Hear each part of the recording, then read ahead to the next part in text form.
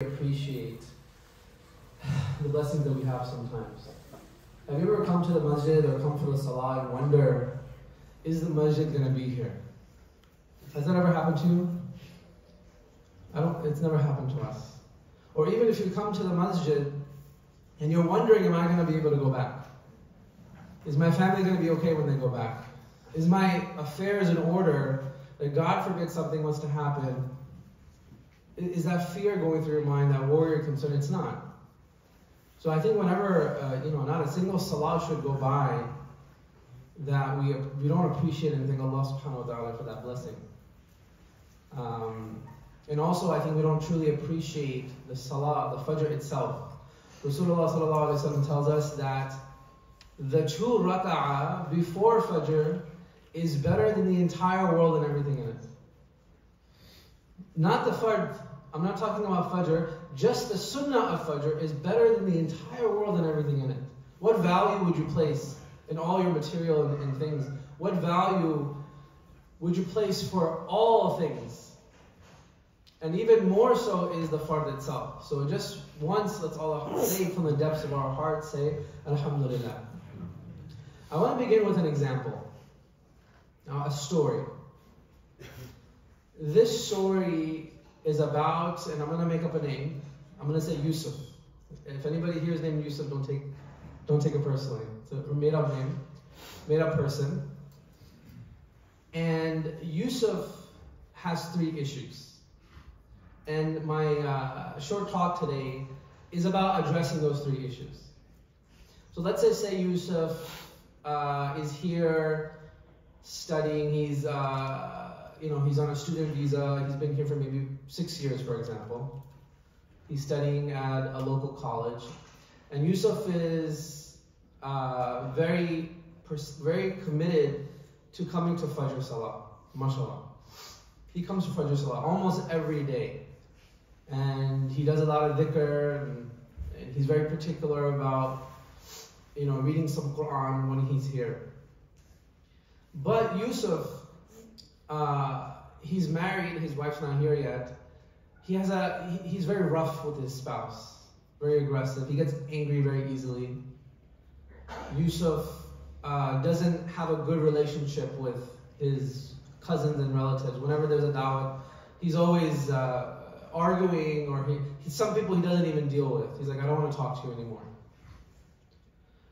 So this same Yusuf is also renting renting a house with 5 other people. Okay, so obviously as a student, he just has one particular room. So these total 5 people, when they all come to live, they get together and they have a meeting and they say, hey everyone, we're all going to be roommates, right? Let's just pick some rules, some responsibilities. Once a week, you're in charge of cleaning the dishes and vacuuming the floor. Everyone's like, yeah, that's pretty fair. We all divide up the task and take care of the house. We have some rules that you don't leave the food out. You don't throw food in your room garbage because, ants come, bugs come. Everyone's like, all right, that's pretty fair. And then every Friday night, we're just going to have a quick 5-minute get-together and just kind of discuss things. Like, advice or suggestions, issues. Let's say the Wi-Fi password changed.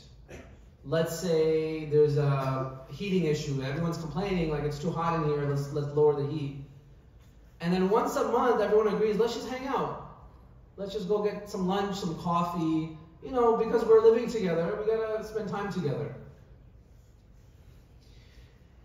And this same Yusuf has a car and he has to go to the DMV. Yusuf shows up to the DMV and there's a system there, and depending on what county you live in or where DMV you go to, you walk in and there's a little machine, you take a ticket and it has a number on it.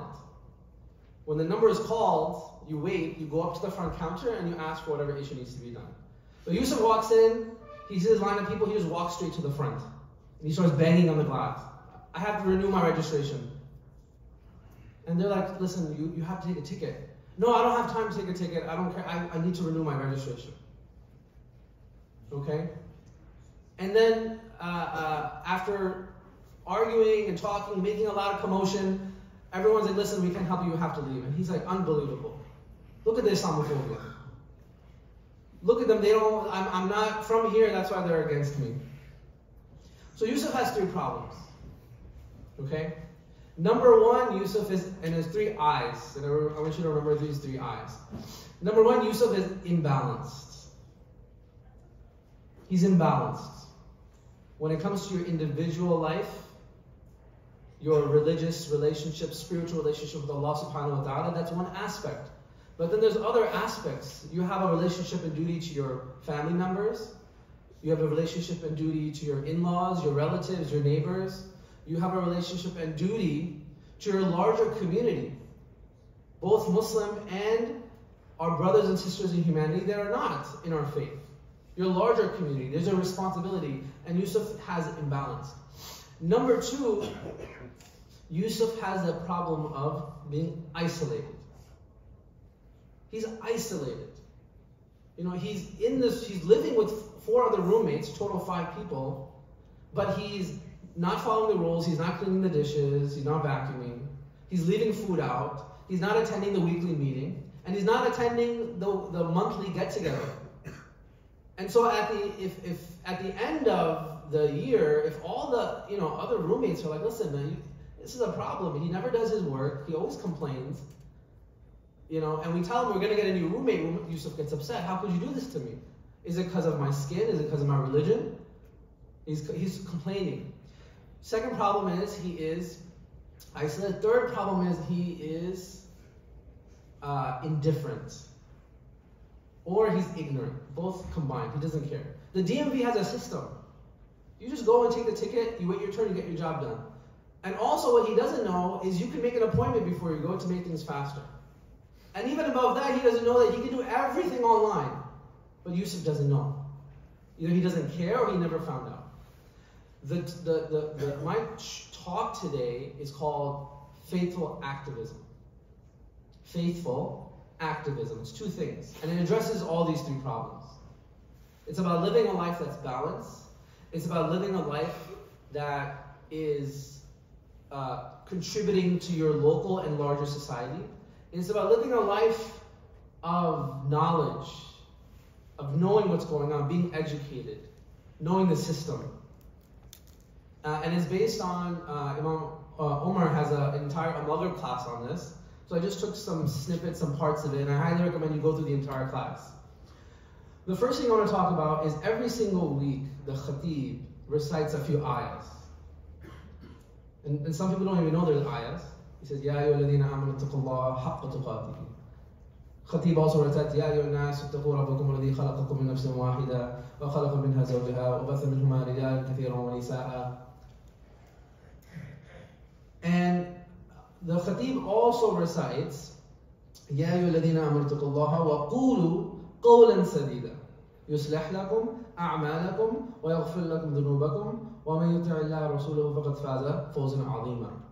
With the gist of that ayah, it's a very powerful ayah, that whoever obeys Allah subhanahu wa ta'ala and follows the Prophet sallallahu alaihi wasallam will be given success. Not just success, فوزا عظيما, ultimate success. Ultimate success. Happiness, security. You reach your destination in this life and the next. And if you look at the question, what is it? What does it mean to follow Rasulullah sallallahu alaihi wasallam? Because remember, in Islam, it means to submit to Allah subhanahu wa ta'ala. Islam doesn't, if you translate Islam, it doesn't mean religion. Religion is a very specific set of rituals and beliefs. Islam is deen, way of life. It's overwhelming, comprehensive. So if you look at the life of Rasulullah sallallahu alaihi wasallam, you took the book of hadith and fiqh, all that, scholars divided into 5 rough categories. The first one is imaniyat, spirituality, belief in Allah, the hereafter. The next is Rasulullah sallallahu alaihi wasallam also taught us how to pray, how to fast, how to go to Hajj. That is ibadat, worship. Then is ikhlaqiyat, character, how to conduct yourself at the highest level.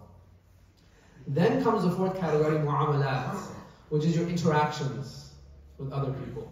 You're getting married, you're having kids. Then comes ma'ashara, which is, in general, your involvement with your larger community. Just civic engagement to some degree.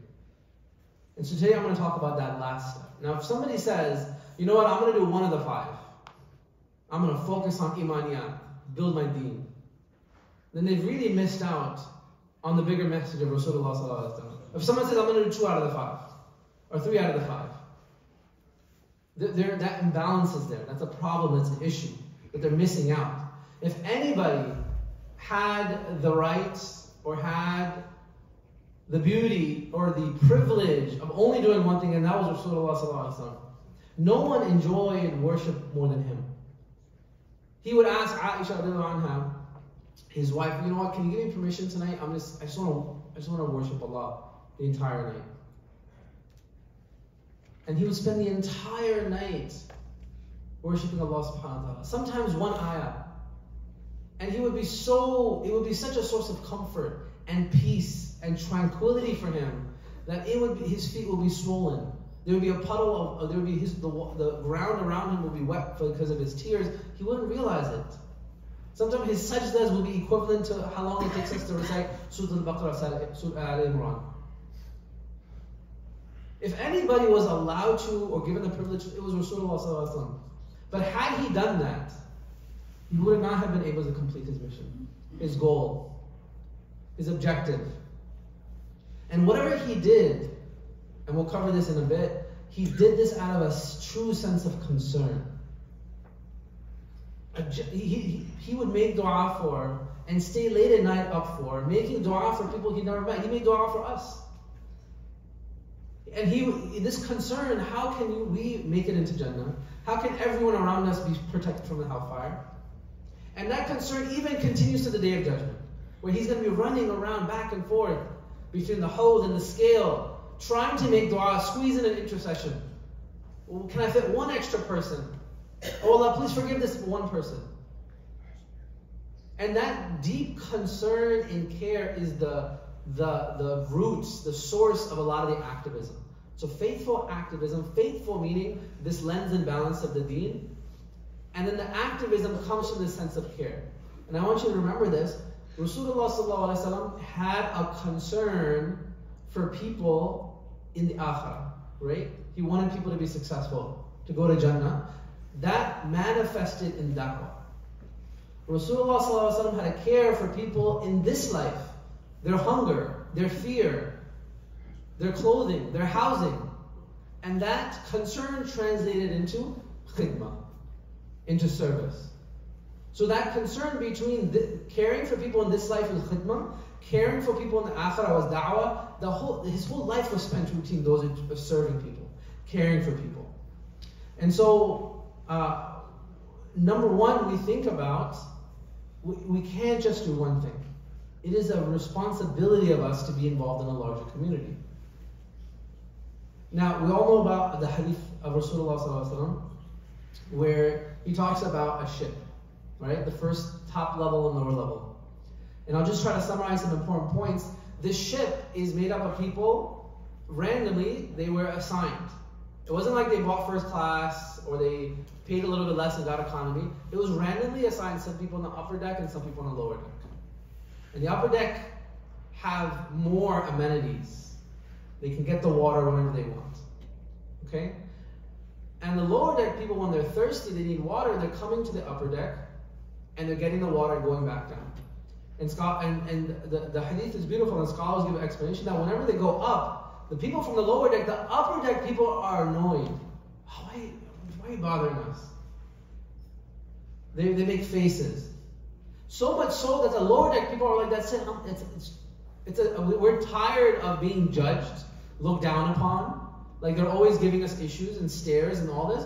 We're not going to go up anymore to get the water to the upper deck. We're just going to make a hole in the side of the ship and get the water. And what's so beautiful, what's so powerful is that when the people started making the holes and the ship started sinking, That's when the upper deck people started caring. They went downstairs and said, what's going on? What are you guys doing? And who is held accountable when that ship starts to sink? It's the people on the upper deck. Because they didn't care or assist the people at the lower deck. They should have been asking the people at the lower deck, hey, do you need water? Can we help you? Can we make space for you upstairs?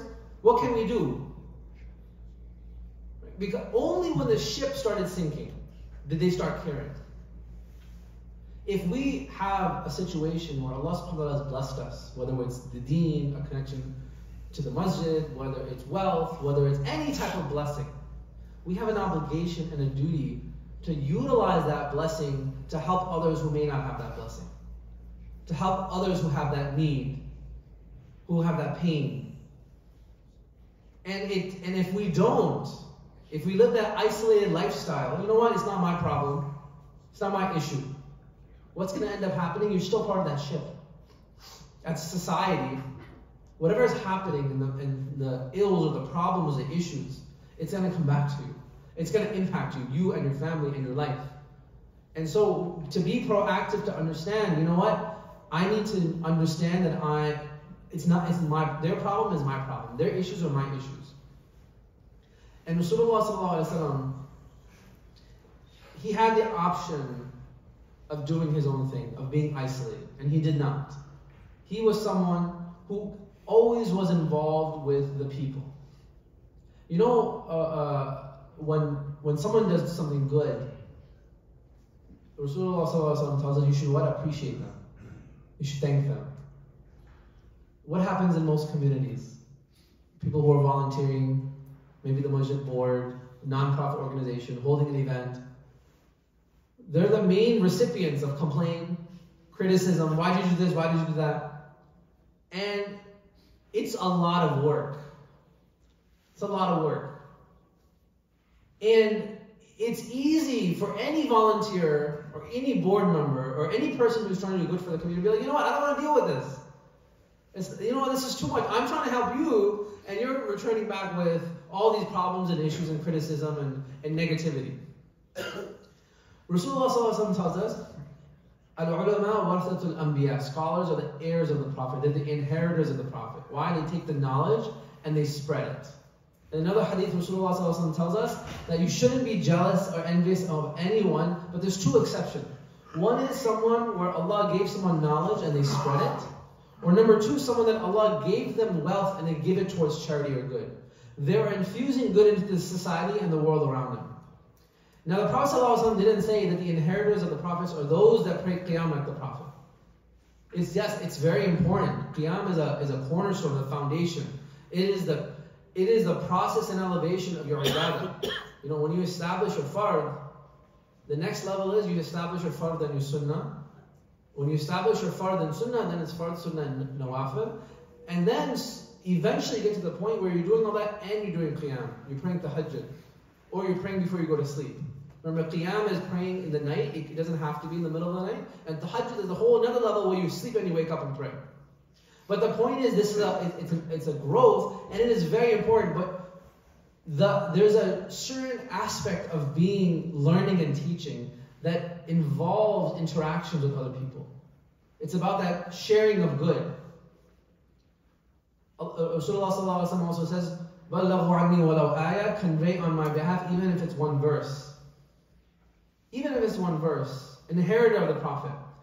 Another hadith, Rasulullah sallallahu alaihi wasallam says, "Alladhina yukhalitu an-nas wa yasbiru." The hadith goes on is the one who mixes with the people and tolerates the hardship that comes with mixing with the people is better than the one who avoids the people and is not patient with the hardship that comes with that. When you get involved with people, it opens the door to problems and difficulty. People are difficult to deal with. Not just within your family, not just within your relatives, but in general. And Rasulullah ﷺ knew that, and he did that. He was involved with the people. The question is, how involved are we? Are we living more towards a life of isolation? Where we're just like, we're doing our own thing? If Islam was deen and ikhlaq and character, then the best testimony of that good character is how you deal with bad character. How would you know good character if it wasn't for bad character? Right? So the first level is you mix with people, you get involved with people's lives, you try to be in the room, and you deal with them. That's the first level. You tolerate them, you're patient with them. The next level is you're interacting with people, you're dealing with people, and you're serving them. Meaning, they're bad-mouthing you, they're harassing you, they're doing all this, but in turn, you're giving back and saying, you know what, here, take this food. Here, let me help you with your issues with your rent. Or, hey, someone's unfairly taking your rights, let me fight for your rights. Right? And there's so many different causes. So many different things in the community. So number one is involvement in your local masjid. Involvement, or local Islamic organization.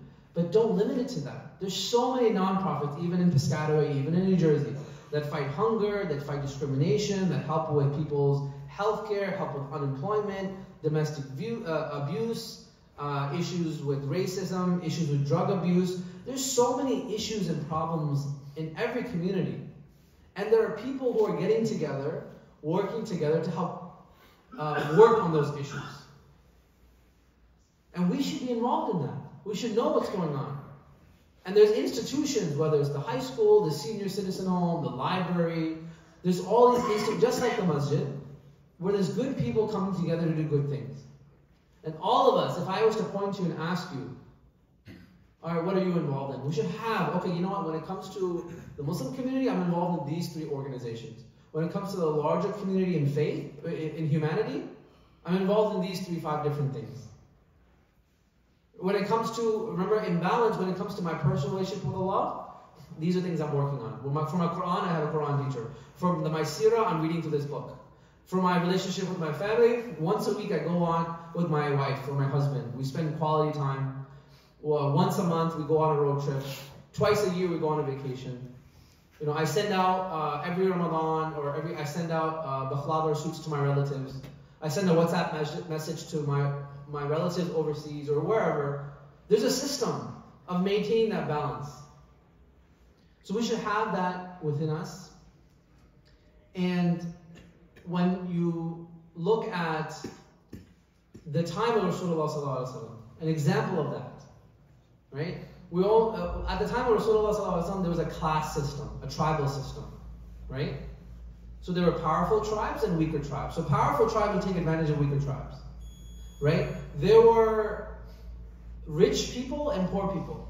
If you were a poor person in a powerful tribe, you would have more authority than a rich person in a weaker tribe. And Rasulullah ﷺ was part of Banu Hashim, which gave him that leverage. They were a powerful tribe. And he used that leverage to help people in need. And we all know the incident that happened where a Yemeni man came to Makkah to sell something, and the person who was buying from him said, you know what, I'm not going to give you your money. And then he basically said, you know, get lost. I know I can get away with this. So he went to the Kaaba and he made a big deal out of it. He started saying poetry and shaming the people, saying, you said you're good people, you have moral values, you're hospitable, but look, I've been harmed, what kind of society are you? And he basically shamed the people. The people got together, tribes got together, and they basically made a pact. That you know what, moving forward, that anytime anybody has this economic injustice or is wronged, we're going to come together and support that person. Okay? So 5 tribes got together and said that it was called Hifd al-Fudul, that you know what, we're not going to let this happen ever again, which is a big deal. It's a big deal because at that time some tribes, somebody harmed one tribe, they said something or they stole their goat or their camel, and they would fight over it, sometimes have wars over it for years. Small petty issues. So to come together to say, you know, we're going to work together for khair and good was a big deal. And Rasulullah ﷺ said that if I was presented with this same situation or asked to be part of it again or do it again, I would do it again. And what's interesting is this pact that, you know what, if anybody is weak, harmed, we're going to support them. If Rasulullah ﷺ was the part of that weak, if he was in Makkah being oppressed, and he said, I'm going to support it, people might say, what? Oh, you're only supporting this because it helps you, it's self-serving. But scholars tell us that when he said this statement, he was at the peak of his power, after Fatah Makkah. So he had already had Makkah and Medina under his control, and he's saying in a state of power that if anybody's weak, I will support them. And so what's the modern day equivalent of that, or similar to it? There are other communities and other people, both Muslim and not Muslim, other faiths, that are working towards justice, working towards whoever doesn't have a voice, giving them a voice, whoever is being abused, helping those that are abused, who are getting involved with society. We should be part of that. Rasulullah ﷺ didn't say, you know what, you tribes, and when they did this pact, this was before Iqra happened, before Jibreel salam. Rasulullah ﷺ was part of this before he was a prophet, in his community. Now he didn't say, you know what, you guys have all these problems, you guys are, burying people alive, this evil practice, you guys are doing Hajj and Tawaf, you guys are doing Tawaf with no clothes on, indecency. Fix these problems and then I'll sit down with you and we'll talk about justice. No. If there was a cause that they came together to work on, Rasulullah ﷺ said, okay, I'm part of this cause. And so the question is, what are we doing for those causes? How involved are we? And it gives a precedence, that hifz, that pact gives a precedence that we have a moral responsibility for all people. And I'll start with the community you're in. If you live a life of isolation, what's going to happen? Like we live in Piscataway, we live in Middlesex County, we live in the state of New Jersey. We should be in a situation, imagine you disappeared. Or imagine the whole Muslim community disappeared one day. Is there going to be like, oh my God, where's everyone? Are they going to feel like we're missed? Or is it going to be like, oh, nothing ever happened? Are we providing value and service and khidmah? And not for the sake of PR. There's a problem sometimes is, oh, let's go do this, let's go clean up this place, and it will be good da'wah. The source of our commitment and service is not because of PR. It's because it's our duty and responsibility. We're the khalifas on the earth. Our care and concern is not just limited to Muslims. It goes to anybody living, our neighbors, right? People of other faiths, even the trees and the animals. It's a duty of ours, right? And when you're involved in the local community and you're showing this, and there are other people involved in these efforts, fighting hunger, fighting oppression, fighting injustice, and sometimes their purpose is I want to get elected, or it's going to help them in their business. And when they see someone who's genuinely working for good, because it's a sense of duty, it gets impacted. It makes a difference. They're really genuinely moved by that. Like, wow. So the question is, what are we going to do, and how involved we're going to be? And I'll end with the third problem of ignorance, or this sense of apathy. There's a system in place. It's not a perfect system. We don't agree with all of it, but there's a system in place. People run for office. You fund them, you donate for their cause, you ask them, and they get into office. And if they made a commitment to you, you hold them accountable. Like, listen, you didn't just come to the masjid and take photos, they went back and we voted for them. Once you're in office, it's not like guarantee we're going to vote for you for the next 10 years. No, you have to maintain that. You have to be committed. And if you don't, then that's it. You're not going to get our vote, you're not going to get our funding. There's a system in place. And if you ever feel like you're powerless right now, maybe your voice isn't being heard, the question is, what should you have done 10 years ago, 20 years ago? You should have been involved. You should have known the system. Yes, again, it's not perfect. But what some people do is throw their hands up and say, oh, politics. There's, number one, involvement in the community that has nothing to do with politics.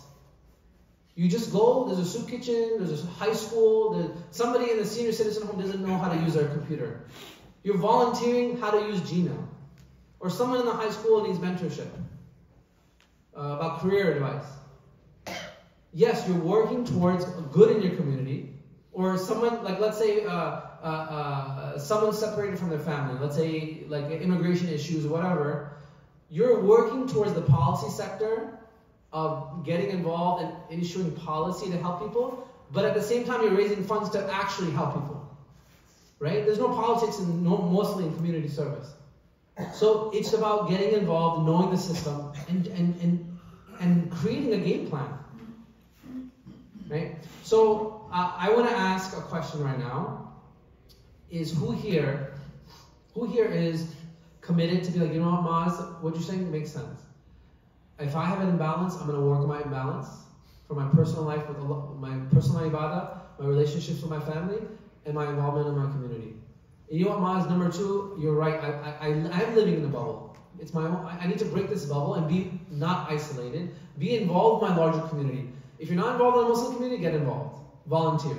But don't stop there. Get involved in the local, larger community. There's committees, there's organizations, there's nonprofits. So much going on, right? Civic engagement, get involved. And number three, you know, Maaz, you're right. I'm going to learn more about the system that we're in. Maybe you're not the one running for office. That's fine. But you're the one supporting them financially. Maybe you're not the one supporting them financially, but you're learning and getting support in your network where you're doing something, right? Getting to the point where you're voicing your opinion and you're getting involved. Yusuf alayhi salam. When the brothers got together to kill Yusuf alayhi salam, we all know the story. Evil intentions. The Quran tells us that the brothers got together and they said, we're going to kill Yusuf. Uqtulu Yusuf. One person said, no, let's throw him in the well. Let's not kill him, let's throw him in the well. One voice, one brother said, let's not do that. And guess what happened? They listened to him. Don't ever underestimate your voice. Don't ever underestimate your contribution and significance to greater policy or greater community change. And the question is, number one, understand the value of your voice, and number two, work on building your voice, the power of your voice.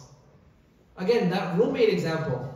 If there's an issue that comes up with a roommate, a concern he has, and he's just not doing anything, not doing his chores, not following the rules, and he starts complaining to the other roommates, hey, I have this problem, my window doesn't close properly, the draft comes in, and he's complaining, having a commotion. If he was someone involved, if he knew the system, he'd get his window fixed like that. But because he's isolated, he doesn't know the system, he doesn't know what's going on, nobody wants to help him, nobody cares about helping him, or nobody cares about what he thinks. So we should get involved. We should know the system, and we need to have a balanced approach to our lives. So, who here with a raise of hands? I want you to raise your hand if you wants to be like, I'm going to make the intention to actually do it, Maaz. I want you to raise your hand. No, higher, very, very high. Okay. Now, no, keep it up, keep it up. No, higher, higher. You put it down, and I want you to go like this to the right. Go like this to your right. Now, who's there? And I want you to spend the next 60 seconds. Say salam to them. No, raise your hand high. Look at the person next to you. Who has their hand raised? Look at the person. No one's looking. Look at the person. Okay? I want you to say salam. Get their name and their number. Do it right now. Really quickly. Say salam. I want to make a difference right now. I don't just come and listen and go home and go to sleep. I need bagels. Say salam, what's my name, exchange numbers, and say, you are now, congratulations, my accountability buddy.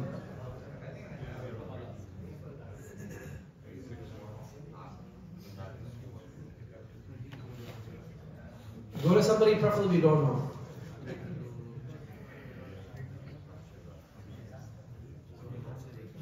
Okay? Say, you are now my accountability buddy, and today, by the end of today, it's up to you. By the end of today, we're going to have a 5-minute call. You can do it now in breakfast.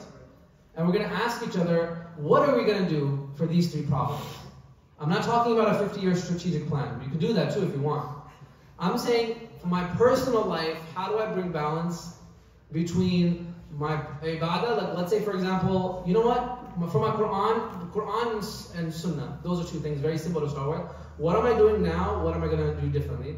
For my Sunnah, what am I doing now? What am I doing differently? For my family life, what system am I going to create to be more involved and be a better husband, a better wife, better son, a better daughter, better brother or sister? And the third question is, how am I going to get more involved? And you guys can get involved together. You know, let's join a committee at the masjid. Let's join a committee at local Piscataway Township. Let's join a non-profit group. So that's your task. Okay? And Rasulullah ﷺ, there's a beautiful ayah in the Quran that talks about people who pray the entire night in worship who make dua to Allah before Fajr, and then they give charity throughout the day. There's a balance here. They pray the entire night, and they give charity and serve people throughout the day. The prophetic model.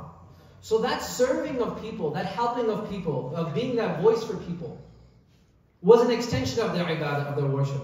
It goes hand in hand. They're both connected. Right? So we want to be people who wake up for tahajjud, and we want to be people who are involved in people's lives, who actually make a difference. How much is the Hajj started? 2 minutes, okay, inshallah. Any questions really quickly? Feedback, comments? Yes? I have a question. Yeah. So, when it comes to policies, voting and stuff like this, do you really think that your vote would count when there's a conflict of interest? At the local level, yes, definitely. And the problem is, when people don't understand the system, and the system doesn't work for them, they say the system's broken. And again, I'm not saying to you from an Islamic standpoint that it is, because it's not, it's the issue of ijtihad among scholars. I'm saying, fine, if you have issues or bad experiences with politics, just get involved. Just serve people in your community. Your neighbors should know your number, your cell phone, and they should be happy you're your neighbors. If you went to a high school or college, you should be staying connected to that high school or college and giving back. I graduated from an institution, I'm back to serve. How can I help? Listen, if there's a problem in Piscataway, I'm at the forefront. I'm helping them. That's what I'm saying. Yeah. And then in terms of politics and local government, find someone that has knowledge and talk to them. You know what? I'm just interested. I want to learn more. Right? When you do the system correctly, it is effective. Again, just like if somebody showed up to the DMV and said, you know what? I don't like the system of taking the ticket. I don't agree with it. I tried it once and it never worked. I'm never going to do it again. What are you going to tell that person? Okay, yes, there is a better way of doing things, but it is what it is, right? So yeah, I would say it's definitely, it is effective when done correctly, and not everyone should be doing it, honestly. It requires a certain type of person. It may not be you, it may be you. But if you're not the right person, you're going to find someone who is the right person, right? And it's not black and white, unfortunately, it's not like, we're looking for a prophet, then I'll vote for him. It's not. It's a very gray, complicated area, and I'm not saying it's perfect, but it is something that we need to be engaged with and try to work with again. Yeah. You should join a masjid board and develop a grassroots community. Yes, alhamdulillah. I was on the board for many years, alhamdulillah, and it is something that's on my mind as well. But it's really, all of us should be thinking, we're attending a masjid, then we're volunteering in the masjid, and then we're leaving a masjid. So all of us should be in one of those three categories. We should not be, I show up and pray and I go home. Just like it's not, you live in a community and you eat and sleep and do nothing. So inshallah, I think all of us, that we need that growth pipeline. You go from here to here and you encourage others as well. Inshallah, jazakallah khair. Subhanaka Allahumma wa bihamdika. Ashhadu an la ilaha illa anta nastaghfiruka wa atubu ilayk. Subhanalladhi rabbil izzati amma yasifun. Wa salamun ala al-mursalin. Walhamdulillahi rabbil alamin.